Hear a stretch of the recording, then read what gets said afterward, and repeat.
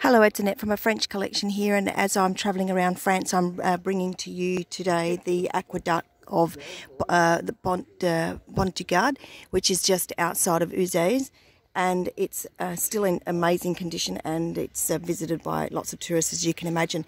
As I span around a little bit, you can see the house that was once a flour mill, and then it became a hotel, and then it was occupied by the Germans in World War II, and it's now a hotel again. But that's a very impressive building, and I'll just span down to the river, where I'm going to shortly go down and put my toes in the water. I just can't resist while I'm here and so close. So back across to Pont du Gard, which supplied water. There we are, amazing.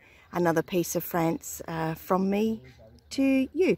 And if you'd like to see more, you can read about my French life and all things French on a French collection, www.afrenchcollection.com. Until next time, bye.